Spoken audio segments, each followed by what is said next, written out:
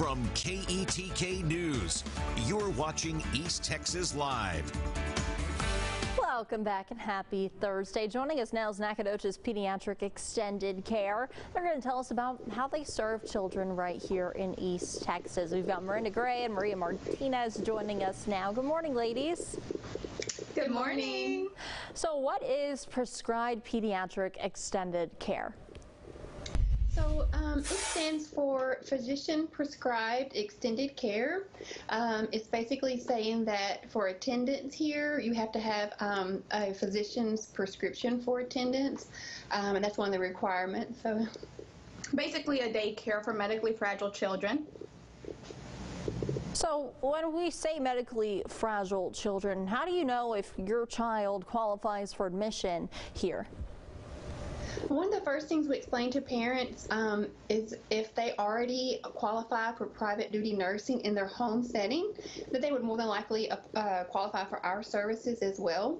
And the final decision, of course, is made by Medicaid and their insurance. We have to send all the information to them and request approval for their admission.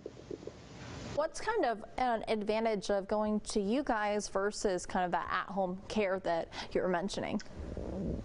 Basically, they get the social interaction. That's a big part of it. They get the social interaction with other kiddos. They get to come, you know, it's a different ambiance from what they have at home. And we do activities with them.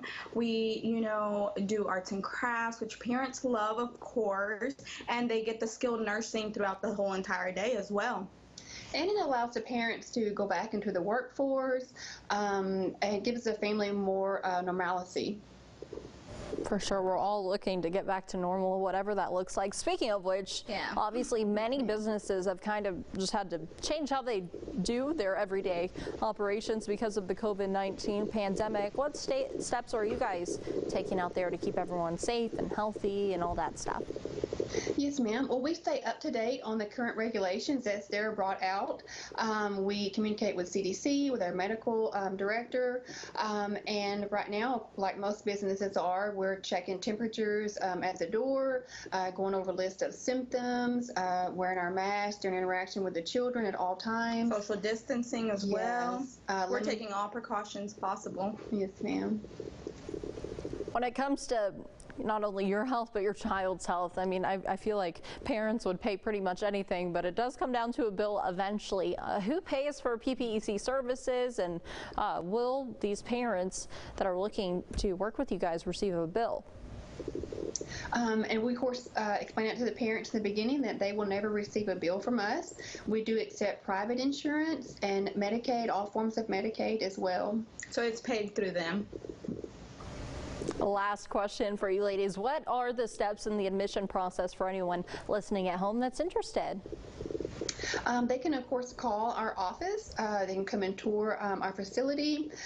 We just have them reach out to their physician, or we can as well, with their permission, to request an official referral from their prescribing physician. We fill out a release of information request. We can ask for all the information from their physician, specialist, and that helps with sending it off for approval. Thank you, ladies, for joining us and answering those questions. Hope you all have a great rest of the week.